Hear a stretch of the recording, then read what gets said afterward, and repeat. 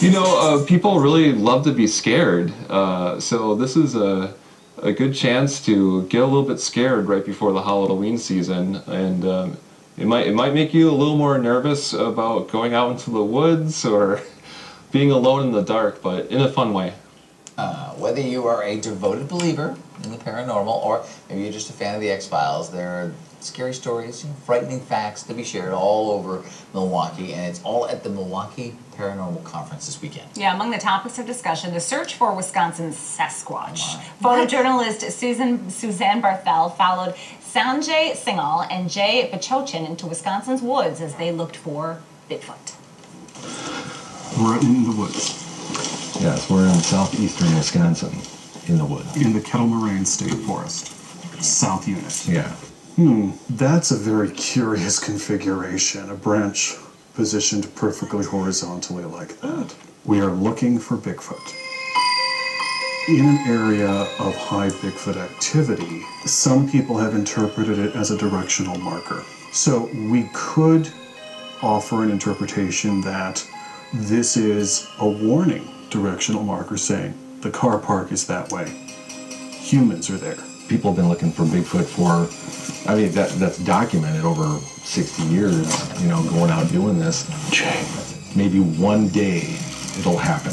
I'm hearing movement up there. That contact will be made. Maybe I can learn what they are. I know it exists. I feel it. I know it. I've seen it. There was something. There was something out there. There was something when we came in the woods.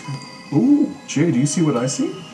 And I want to know more. And I think that's why I'm out here personally, is I'm trying to make contact. This is what we call a twisted branch. It's very common in Bigfoot branch assemblies. This is considered by a lot of people to be a directional marker. So if this was actually done by a Bigfoot, we could suggest that this was directing us to a shelter or a nest. I go out and I really enjoy being out in the woods and the company that I come out with. I've personally had experiences which I cannot explain, and the only explanation is that it was something moving from the physical into the spiritual or vice versa. That's why you see the one print or two prints and nothing. This is enhanced so that I could see if there's any disturbances on the sides. There's no tree to climb. Where did they go? Yeah. This was out in this area. So a human track would actually have snow thrust out. A drag line. A drag line. And that's what I was looking for. These have no drag lines. Bigfoot step in with their heels and lift off with their toes. Did you hear that? Yeah. Was that hikers? No. Well, let's be quiet for a second. For me, it's just fascinating. I will tell you I've had some pretty frightening moments. I've had trees falling right behind me, rocks thrown at us. You know, rocks thrown at us. Yeah. Rock clacks. I had a cinder block thrown at me once. Yeah.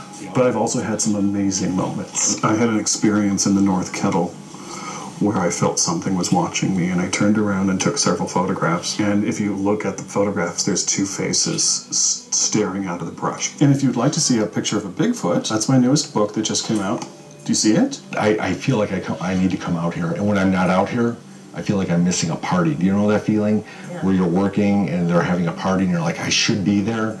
I get that feeling, that draw to be up here. You have a good time doing it. You're coming out here and you wanna find Bigfoot, you're not gonna find it, I don't believe. But he'll find you. He'll find you.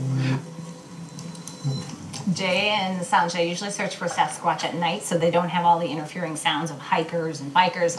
And they tell us that they stay out in the woods until they feel they've been told to leave.